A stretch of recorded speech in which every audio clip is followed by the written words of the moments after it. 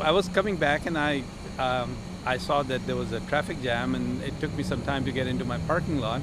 I saw a car which was quite damaged and there was a lady sitting in there and an older gentleman talking to a policeman.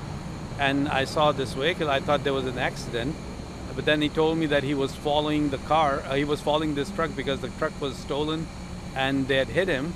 Told me that he was hit at the corner of McCowan and Ellesmere, and then from there onto McCowan, and then from McCowan he moved into this other street, and he did not stop on any of the stop sign. He just came over here, and then we saw in the video that the person jumped out of the truck and ran away.